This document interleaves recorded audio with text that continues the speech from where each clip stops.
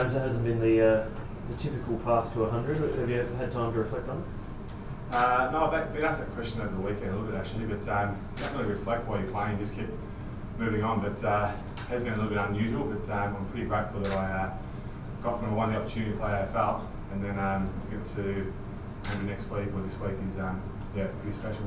How many times since you were drafted have you sort of thought it might be it? I mean, obviously the end of last year with Geelong parting ways. Have there been occasions when you've thought, oh, that's it, I appreciate what I've had, but it's done?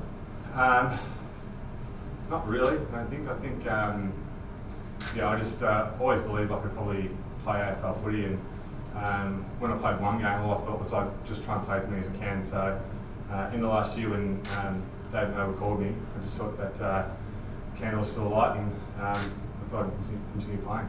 After all that experience and all those games, are you sort of, with yourself, are you any clearer as to why it took so long for you to get recognised and to get that sort of proper opportunity at the elite level? Yeah, I'm definitely pretty clear on why I didn't make it early, why I didn't play AFL footy early. I didn't know the game, I wasn't probably physically mature, mentally mature, so it took me a while, and when I was about probably 22, 23, I thought that I could go to that next level, but when you're out of the system, it's really hard to get back in. So fortunate for me, when I was 28, Geelong gave me an awesome opportunity, so I just had to take it. So was there a point, like say when you're 22, 23, that is there a single point where you realise you can do it?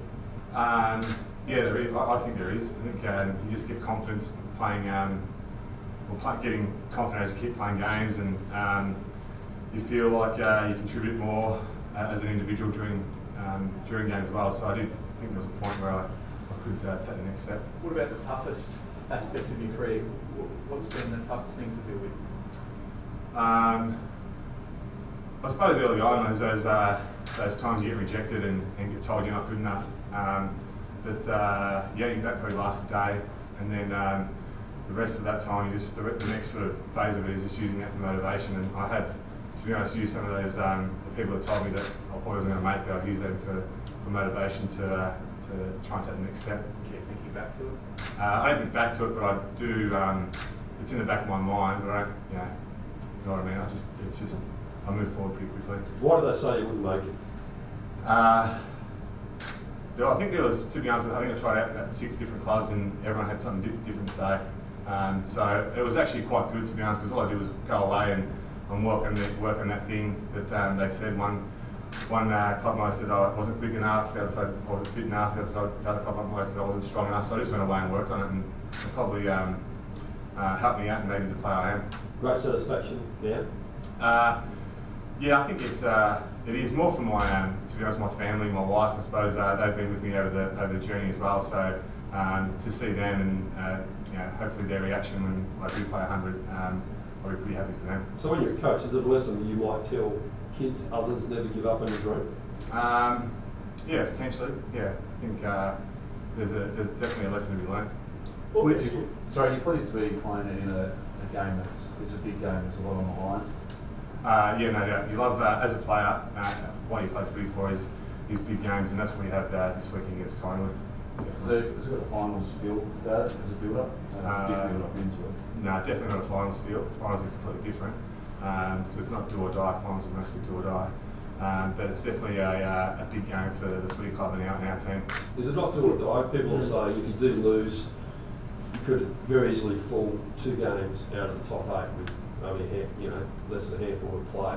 Yeah, I can see that, but mathematics is a funny thing. If it's mathematically possible, it's still possible. But we are really focused on getting the 4 points this weekend, and whatever happens after this and the other results doesn't really concern us. So internally, there's no difference to your approach to this game than any other home and away clash? There actually can't be. You can't have that. You can't have a different approach to any other game. You've got to be consistent all the way through the season, and from what I've seen on the training track today, the boys have had that. They've had a good break, but they've come back really switched on, just as they were the game before Hawthorn, the game against Hawthorn as well.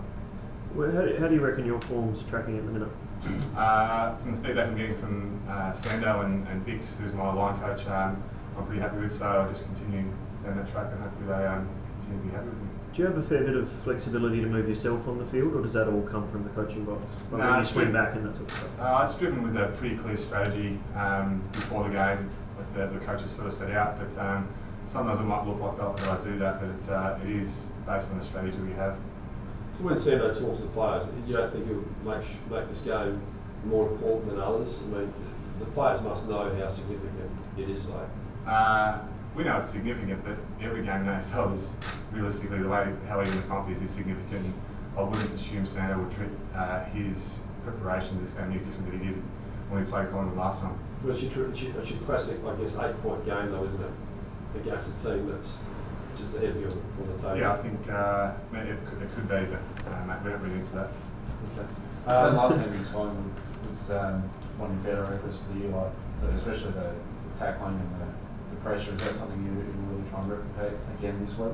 Yeah, I mean, I think we had 90-odd tackles against Collingwood last time, and I mean, you give those guys time and space. They're a very talented side with a dangerous forward line, so we've got to really pressure them and hopefully tackle them. Your injury list is not looking too bad at the moment. Hopefully a couple of players will come back. Do you feel you're as well off, prepared and physically go to this game than maybe any other match this year? Yeah, we're pretty confident with our preparation over the bye, and we have a limited injury list too, which is a fantastic spot to be in this time of the year. So what have you worked on over the bye? Recovery.